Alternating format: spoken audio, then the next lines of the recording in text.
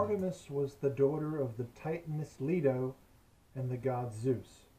She was also the twin sister of Apollo. She is considered a very ancient deity because the Greeks adopted her as goddess of the wild. She liked to roam the mountains with a companion band of nymphs. Now that sounds like a great job, doesn't it?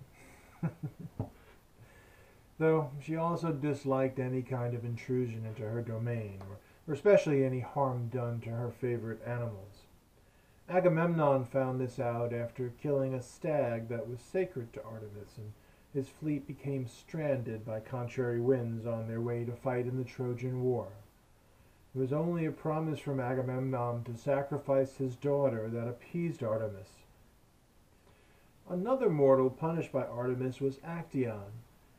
He had the misfortune of, while hunting, to come upon the goddess as she was bathing. Yeah, that's probably a no-no in what not to do in Artemis's domain.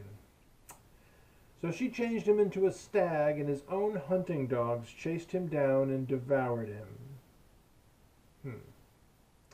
Now, the Romans also closely identified Artemis with their deity Diana, who was a goddess of light as well as the goddess of the wild.